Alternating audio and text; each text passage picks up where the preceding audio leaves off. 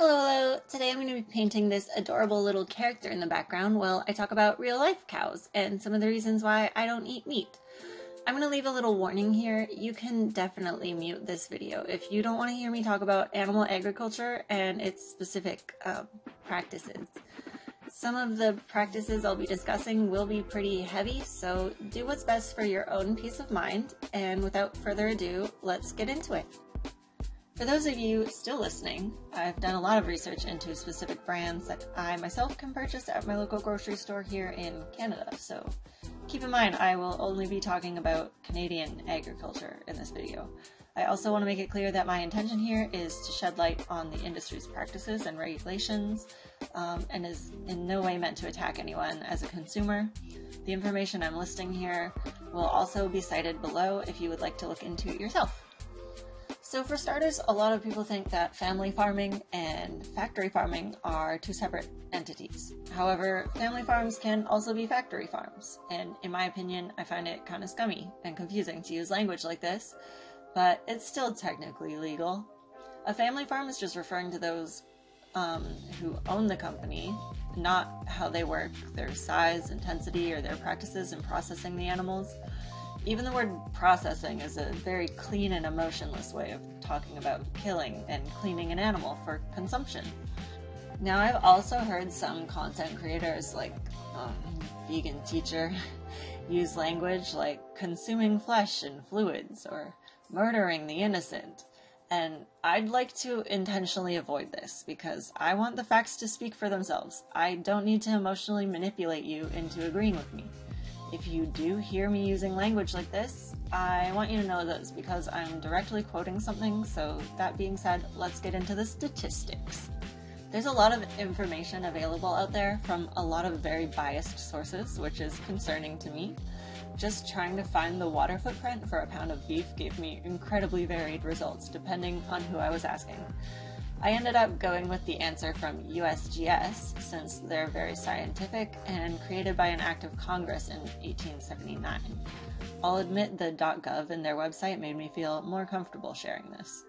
So their findings were that it took 1,840 gallons per pound of beef. Estimates vary a lot due to different conditions of raising cows. The number also varies depending on how far back in the production chain you go. It takes a lot of water to grow grain, forage, and roughage to feed a cow. Water is also needed for drinking supplies as well as for servicing the cow. Per kilogram of product, animal products generally have a larger water footprint than crop products. To put that into perspective, that's 29,440 cups or 6,965 liters of water. I'd also like to compare that footprint to some other things, again, just for perspective's sake. 1 cup of coffee requires 35 gallons, a pound of bread requires about 200 gallons, and 1 pound of corn requires 110 gallons. Now let's take a look at just the sheer amount of cows in Canada. Back in the good year 2000, there were 124,025 farms reported having cattle in Canada, with an average of 106 cows per farm. In 2021, 71,330 farms reported having cattle, with an average of 156 cows per farm. I pulled this information directly from Statistics Canada. So basically, the steady trend in Canada has been to have less farms with more animals. A large part of this is due to selective breeding and the use of hormones, which significantly reduce the lifespan of farm animals, so that they reach slaughtering age extremely young. But enough with the statistics, let's talk about the actual laws and regulations around animal agriculture in Canada. From what I've found, there are little to no government inspections, no public audits, and generally no transparency when it comes to animal agriculture. There was even a law passed in Ontario last year that makes it illegal to go undercover to reveal animal abuse, food safety risks, and unsafe working conditions that are pervasive in animal agriculture. Ontario's Ag-Gag law prohibits entering farms or slaughterhouses under false pretenses, making it illegal for journalists, animal protection advocates, and others to document and publicly expose animal abuse or other unlawful activities, even if they're working there. I can't speak for everyone, but I don't trust the lack of transparency when it comes to this. From here on out, I'll be reading directly from the Code of Practice for Handling of Cattle. There are separate documents for beef and dairy cattle, and it was a lot to read through. I'm going to read the whole thing, and then I will summarize it for you. So we will just be going over some of the common practices and the laws around those. Starting with space restrictions. This varies depending on the type of barn. 73% of barns in Canada are tie-stall barns, but my province has 96% freestyle barns, and Quebec has the record with 2,687 tie-stall barns, as far as what was documented on this specific survey. So for beef, stocking density must be managed such that weight gain and duration of time spent laying is not adversely affected by crowding. All cattle in a group must have sufficient space to adopt normal resting postures at the same time.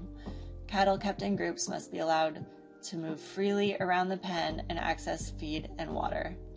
For dairy cows, it says housing must allow cattle to easily stand up, lay down, and adopt normal resting postures, and have visual contact with other cattle. Cattle must have a bed that provides comfort, insulation, warmth, dryness, and traction. Bare concrete is not acceptable as a resting surface. It also says that stocking density must not exceed 1.2 cows per stall in a freestall system. How you get 1.2 cows? Now, tagging and branding are things. All cattle must be identified using an approved ear tag as stipulated by acceptable regulations. This goes for beef or dairy cattle.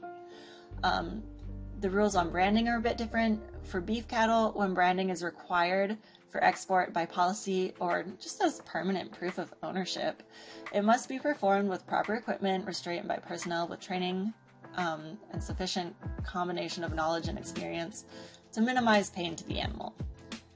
Which is funny because just not branding it would minimize pain to the animal. But I will continue. For dairy cattle, pain control must be used if branding is necessary.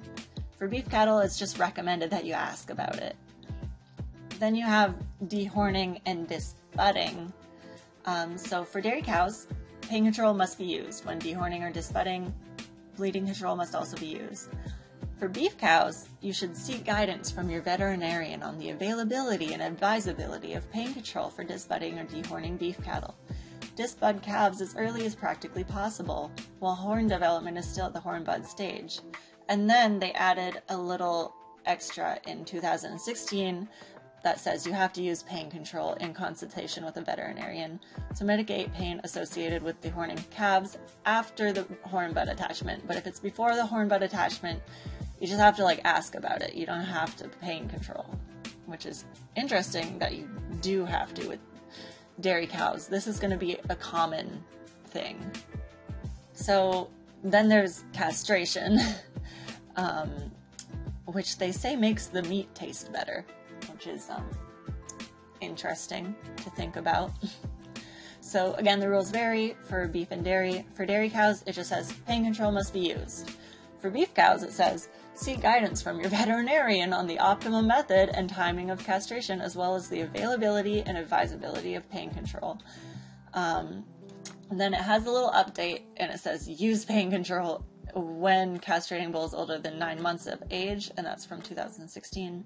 And then in 2018, they updated it again to say when castrating bulls older than 6 months of age. So they're slowly getting better. It's still pretty awful, but Then you have transport. Beef cattle must receive feed and water within 5 hours prior to loading if transport will exceed 24 hours. That's a long time without food. There was nothing written down under the requirements for dairy cattle about the amount of time in transport. Then there's this thing that's called an electric trainer. There's nothing written about trainers for beef cattle, and it says that it's a tie stall thing. So basically, they shock the cow when her back arches to go pee or poo, and it trains her to step backwards so that she does it in the gutter instead of her bedding. And there are some rules about the wattage and that it needs to be adjustable, but overall, I think I would hate being electrically shocked every time I had to pee. I don't know. Basically, after knowing all this and how these animals are treated, I just couldn't bring myself to eat meat anymore. At the end of the day, for me, I couldn't justify giving these people money when it was just as feasible for me to eat something else. So, instead of ending this video on a really depressing note, I would like to share some snacks that I absolutely love that are totally animal friendly. Let's just spread some positivity and talk about how good junk food is, you know?